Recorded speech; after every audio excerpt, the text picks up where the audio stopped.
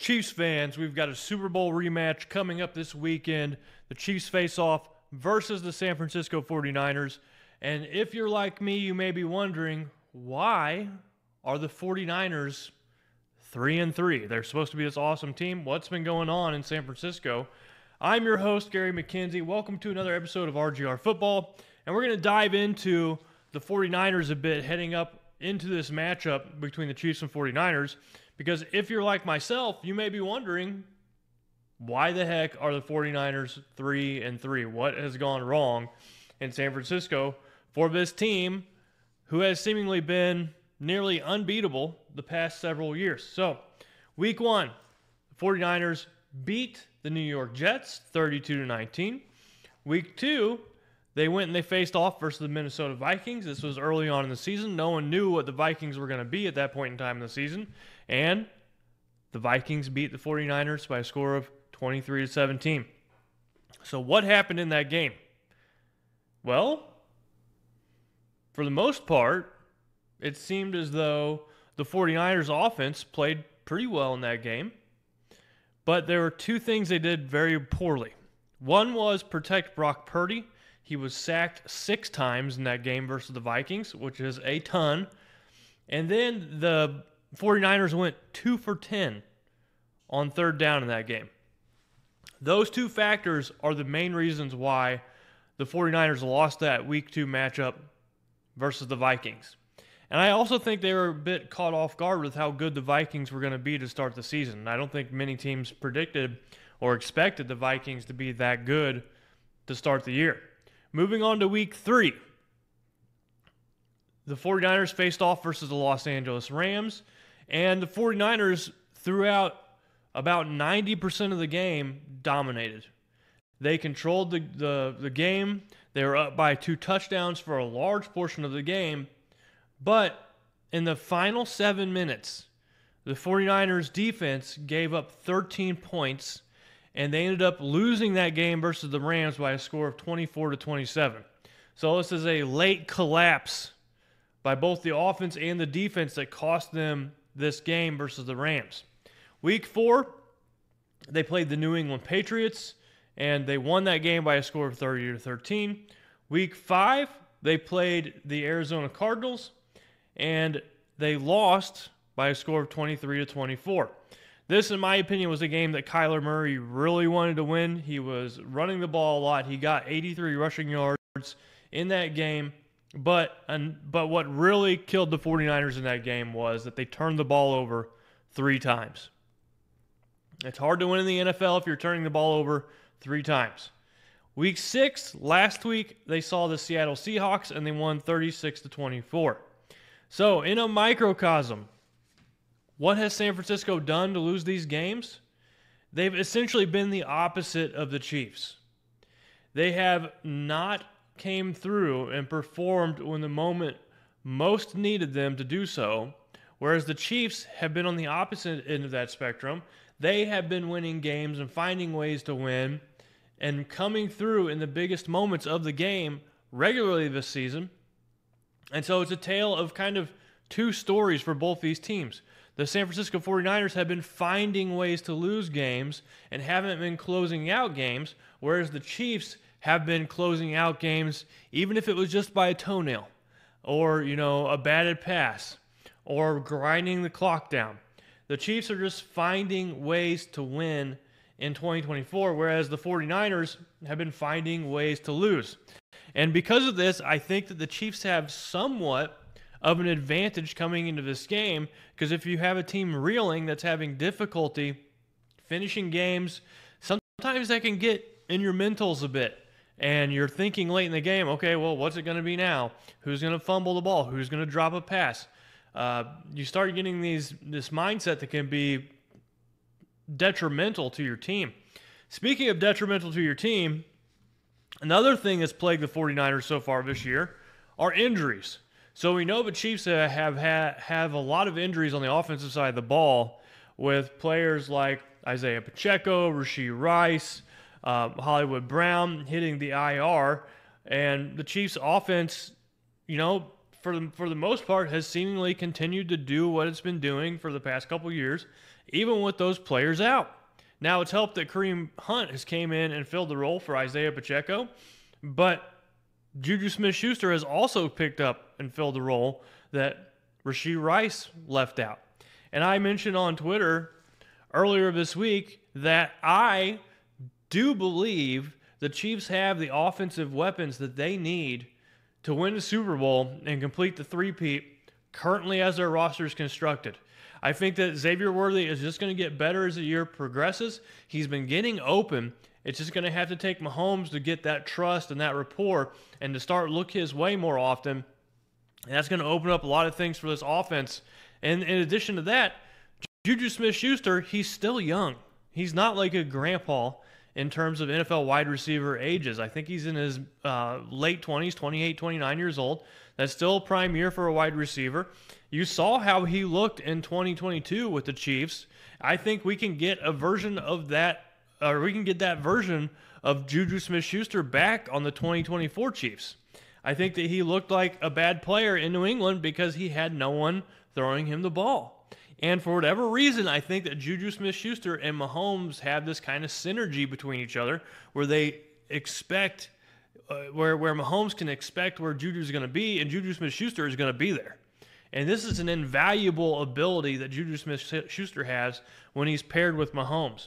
So the Chiefs have been dealing with these injuries, but they've found a way to have that next man up mentality and replace the huge voids left by players that have been missing in the lineup because of injury. The 49ers, on the other hand, not necessarily that they haven't been able to have the next man up. It's just been a deluge of injuries for the 49ers. Looking at the 49ers injury report for this week, there are a total of 1, 2, 3, 4, 5, 6, 7, 8, 9, 10. Over 10 players are on the injury report. Of those 10, 6 of them did not practice this week as far as Wednesday's practice goes. We'll know more about Thursday's practice later today, but 6 players for the 49ers did not participate in practice on Wednesday. That's Jawan Jennings. He has a hip injury. Trent Williams, he needed some rest. Malik Collins, he has a knee. Leonard Floyd also has some rest. And then they have 2 kickers, Jake Moody and Matthew Wright, who are both on the did not participate in practice list. And so in a tight game like this, it could be that the game comes down to a field goal. And you have 2 kickers that are banged up. And the simple fact that they have 2 kickers on the roster says enough that they don't have a lot of faith in at least one of them to be able to play and perform. So this game could be decided by a kicker that's not feeling the best.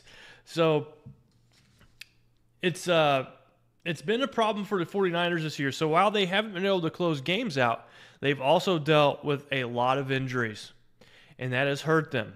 Whenever you have 10-plus players showing up on your injury report, and then in addition to that, they have 7 players that are currently on IR, that's a tough battle to overcome when a third of your team is injured and in some way hurting. The Chiefs have 4 players total on the injury report, and 3 of them were full participants in practice on Wednesday. The only player who was not a full participant in practice was Mike Dana.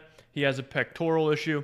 Not sure if he's going to be able to play versus the 49ers, but that gives a chance for Felix Anudike to come in and show what he can do. So with all these injuries the 49ers have faced, they have still been a good team. They have the number 8 scoring offense in the NFL. They have the second most yards per game in the NFL. And what they're doing offensively is they're running the ball a lot. So it's a typical Shanahan offense where you're going to run the ball a ton, and it doesn't matter sometimes who's going to run the ball. They're going to get their yards. So right now, the 49ers have ran the ball the 5th most in the NFL, and they have the 3rd best rushing yards per game and the 7th best yards per attempt. So this game, I believe, is going to be dictated by the trenches. Whether the Chiefs can stop this rushing attack for the 49ers is going to have a big outcome in this game. If the Chiefs can force the 49ers to have a lot of third and longs in this game, it's going to put more pressure on their pass offense. It's going to put more pressure on Brock Purdy.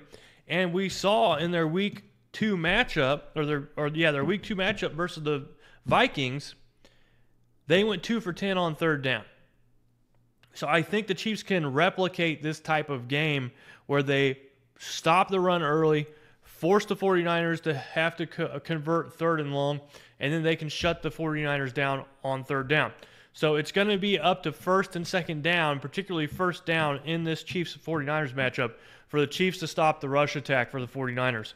Fortunately for the Chiefs, they have one of the best run defenses in the NFL, currently allowing only 3.1 yards per rush attempt.